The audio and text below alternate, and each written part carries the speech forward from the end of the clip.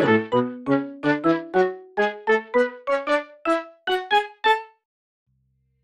everyone and welcome back to my channel, and this is part 2 of drawing Pokemon from memory. I do have a part 1 and I will leave a link to that up above and down below so you can check that out too.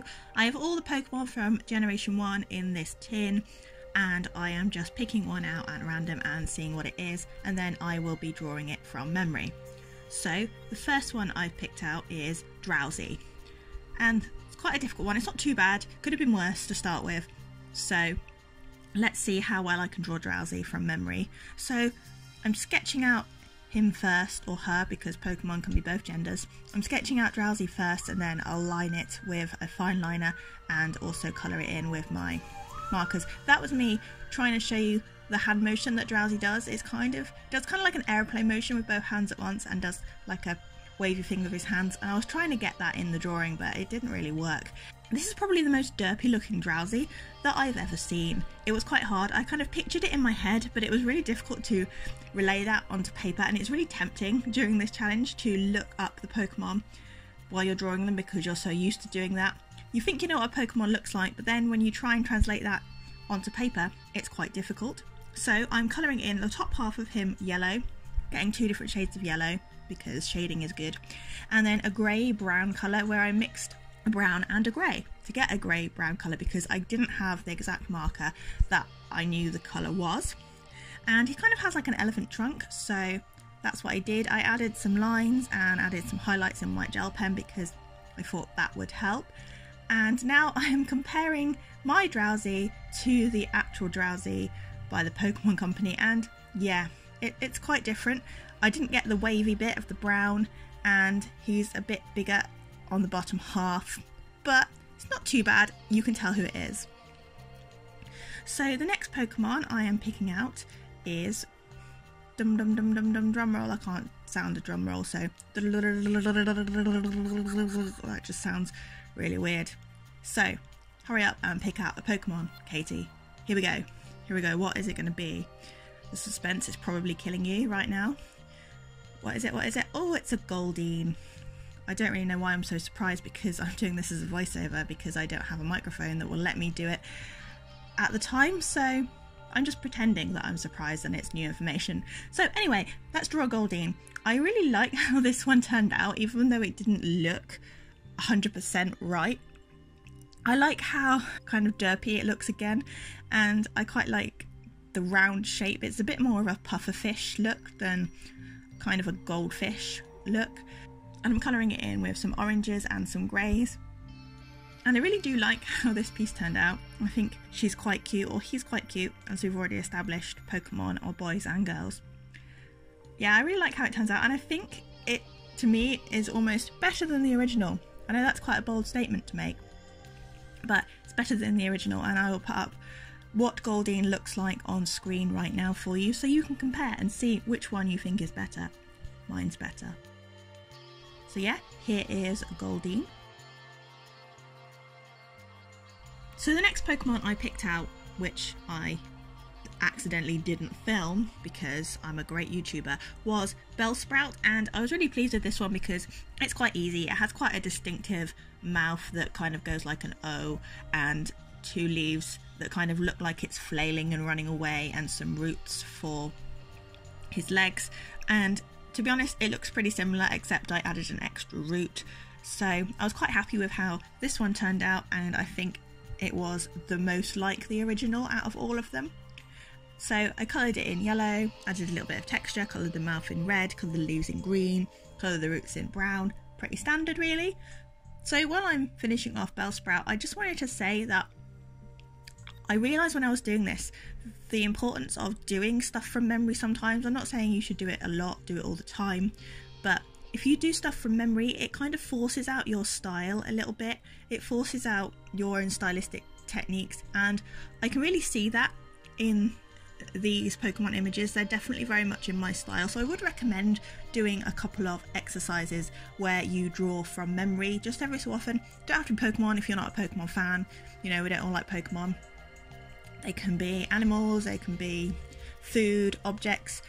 I just think it's a really good way of finding your style. If you're struggling to find your art style, drawing something from memory is a really good way, and then you can also compare to how the thing looks in real life or on the photograph, but it does bring out your style and is a really good exercise, so that is what I would recommend. Yeah, here is little Bellsprout. Like I said, pretty standard, and not really much else to say about him. He's quite cute, still quite derpy. It's the theme really with this challenge. It's a bit of a derpy looking Bellsprout.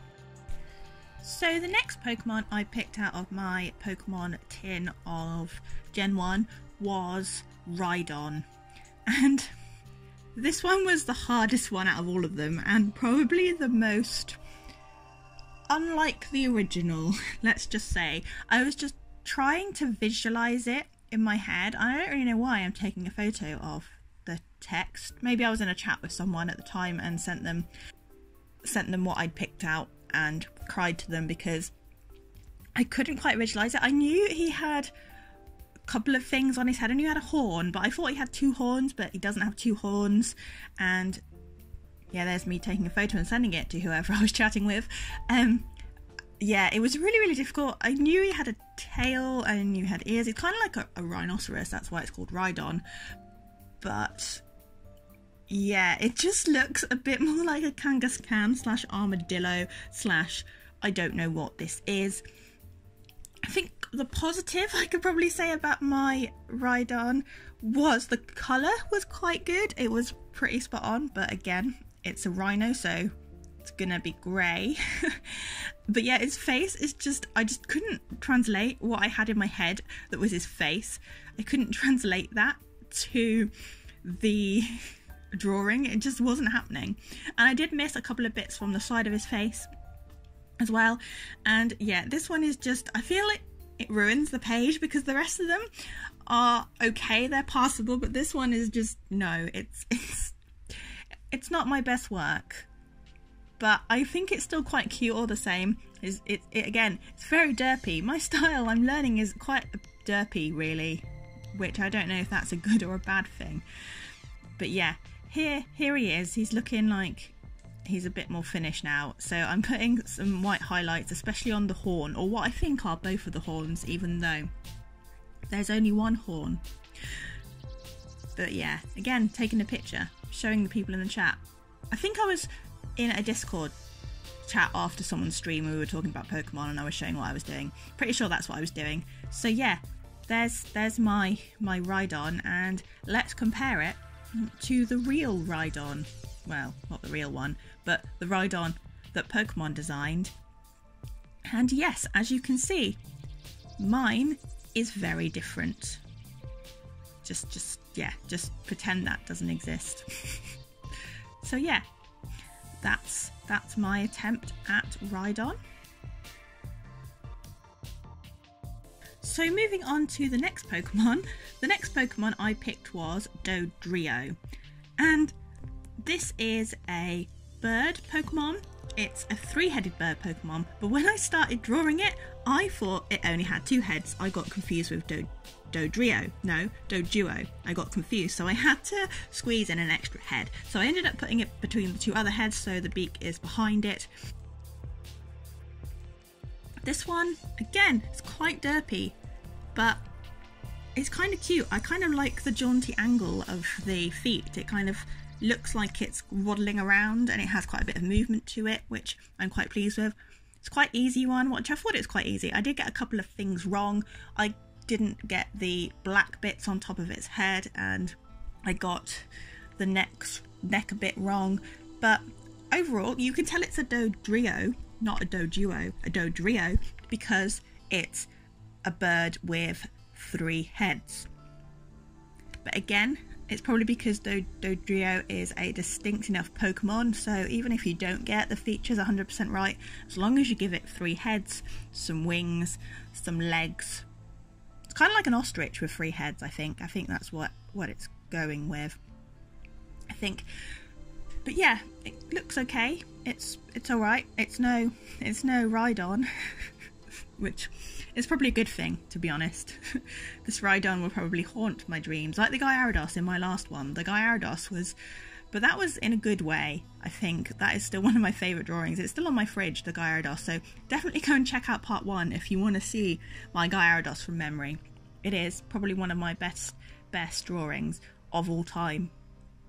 But yeah, just adding some nice shading to Dodrio there, giving him a bit of a shadow. And here is what the real Dodrio looks like. Like you see, I've missed out some black bits. Mine looks definitely less angry than that one. So there you go. There's my attempt at Dodrio. So the next Pokemon that I picked out from my tin was, let's wait for it and pretend this is a live voice, not a voiceover, was Tangela. And this one, again, was quite easy, like Bellsprout. It's basically just a tangle of blue grass. Apparently it's meant to be like a Medusa, I think. I watched it in a video. Can't remember what video of Pokemon Facts I was watching, but that is what Tangela is meant to be. It's basically a mass of blue grass with some eyes and some red feet. And again, like the Bellsprout, I think this is the most like the original that it is. So enjoy the little speed draw of Tangela. I used a lighter blue for the grass and a Prussian blue for his inside bit where the eyes are, because I can't do a video really with markers without using Prussian blue. It's very rare that this happens. So yeah, I was pleased with this one. There isn't really that much to say about it. It looks very similar. So I'm adding on some white highlights again. But yeah, I kind of like it. He's again not quite as derpy as the others. There we go. Oh yes, there's the Tangela. There we go. So now we are going to move on to the next Pokemon and the final Pokemon, because I had a bit of space up top, and it is a Persian. And this is a cat Pokemon. I like cats, so this was a good pick. I decided to give him apparently a little bit of a mouse featured face. There is definitely essence of Charlie in this Persian. It looks more like a mouse face than a cat face, but I did get the colour of the charm right, so that's really cool. I was confused because Meowth's charm is gold, I think, but a Persian's charm on his forehead is a reddy pink colour. So this is my Persian. I used a skin tone to do his body and added some highlights to his paws and to his body, and I coloured in his ears black. And I think you can definitely tell it's meant to be a Persian, so that's really good. It's not 100% accurate, but never mind. Here is the actual Persian on screen for you to compare. So after all of that, here is all of them all together with a selection of Pokemon merch. A selection of Pokemon merch that you can see that has been there for the whole time, but you know. Let me know in the comments which one is your favourite. I think the Persian is my favourite just because of the essence of Charlie, but I do like the Rhydon just because it's very special looking. So that is all for today's video. I do have some other Pokemon videos if you would like to check them out. I'll leave a playlist up above and down below, and go and check out part 1 if you enjoyed this one. But that's all for today's video. Thank you so much for watching, and I'll see you in the next one. Bye for now.